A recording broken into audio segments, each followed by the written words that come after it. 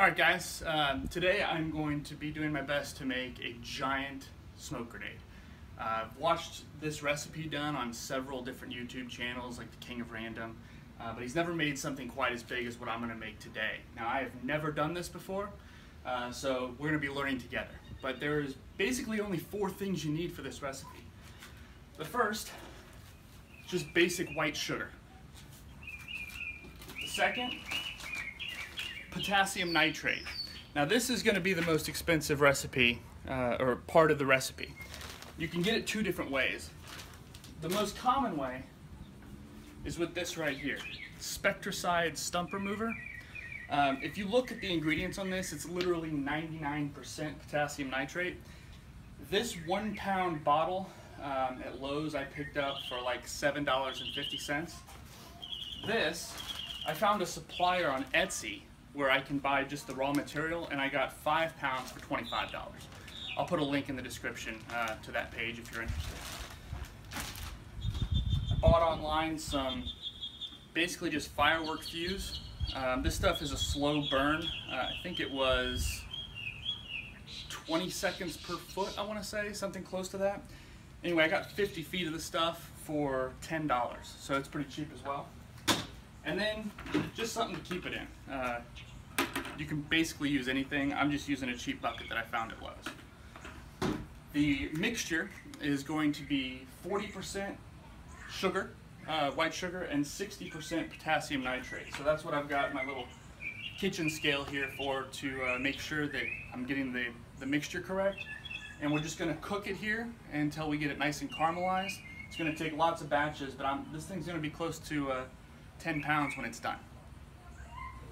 Okay guys, so the first thing before I start cooking this is I'm going to cut my fuse line here. And basically, since we're using this, I'm just going to measure it down. I mean, obviously this is not something that has to be exact, but I want it to be a long cable. So I'm just going to cut it off about right there. And I'm going to use 3 of them that I'm then going to tie together at the top. My goal here is that hopefully, if I do it this way, I can light all 3 fuses at the same time, and I'll get 3 ignition points in the smoke bomb itself, since it's a rather wide base. That should put off, I mean, it's going to make it burn quicker, but it should put off a lot of smoke a lot faster. So that's my goal here. So we're going to do 3 total. And as you can see, I didn't really even touch my roll. I'm going to have a lot of this left over for later projects. So one thing I didn't mention before, I did go ahead and weigh out my first batch of this mix. I'm going to have to do it in several rounds here. The volume, or the recipe, is based on weight, not volume. So as you can see, it looks like they're pretty close to the same. This is the potassium nitrate, this is sugar. This is only 40% of the total, this is 60%. So on my kitchen scale here, let's see, we did this out to 420 grams on the potassium nitrate, and it was 280 grams on the sugar. So what I'm going to go ahead and do, this is where it gets a little bit sketchy.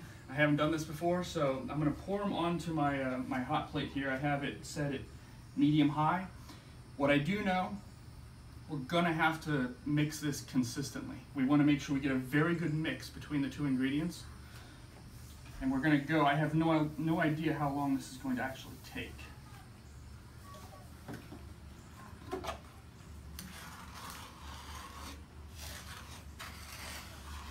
do think that was a good amount of mix for the size of pan that I have, though.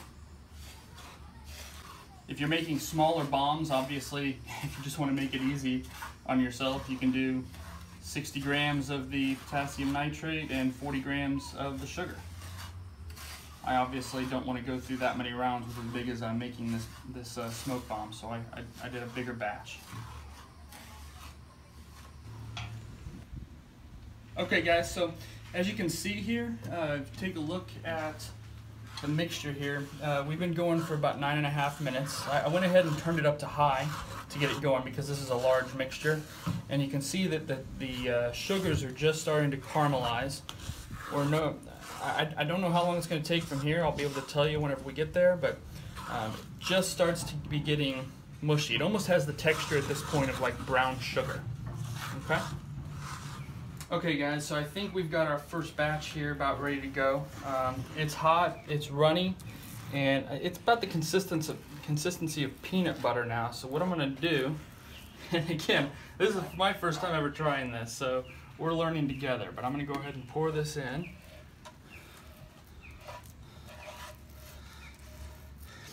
And this total cook on this batch took right at about 19 minutes on high, start to finish. So, it's going to take me some time because I'm probably going to have 5 or 6 batches with the amount of material that I got. Now what I do notice, it hardens up. It starts to harden fairly quick when you take it off of the heat. So I'm going to spread that around in there. For the sake of expediency, I'm going to go ahead and add my next batch to start its cook.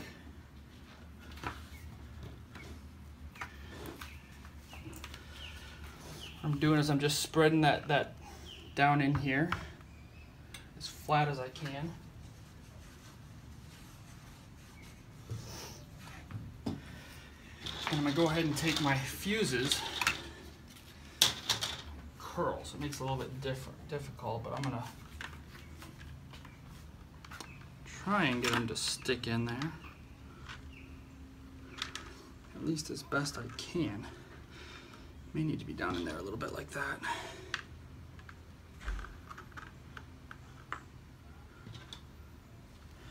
Yeah, and the curl in these things is making them want to stand up.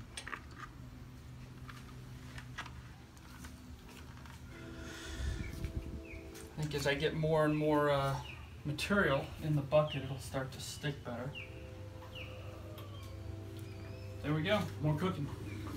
Okay guys, this is the last batch. I have cooked up 7 batches of this stuff. And I'm just scooping the last little bit in here. This took a long time, I'm not gonna lie. Cooking this stuff up was a couple of hours worth of work. About 15 to 20 minutes per batch. 7 batches, you can do the math.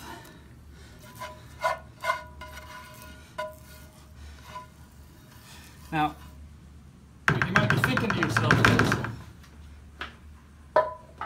doesn't look like this bucket's very full.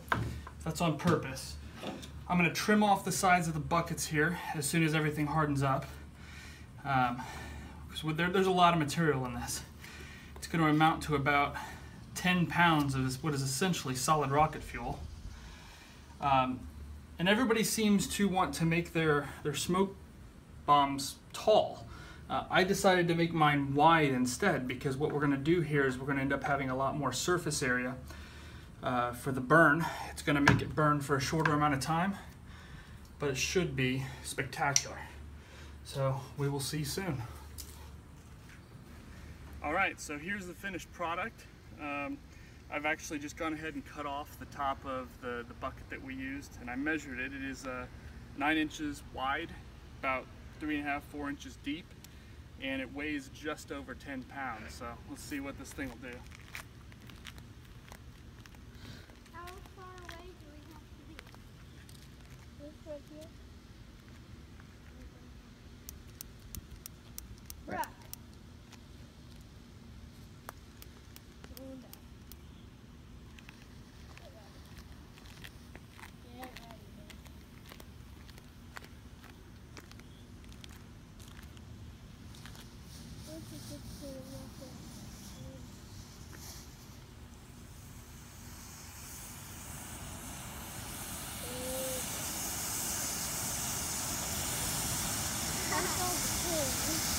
Now I see the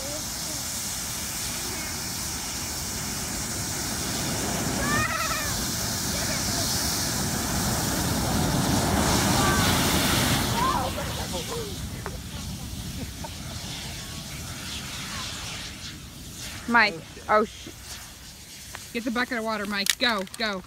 Okay, we're okay. We're okay. Whew, right there is Greg's car. So, that's real life right there.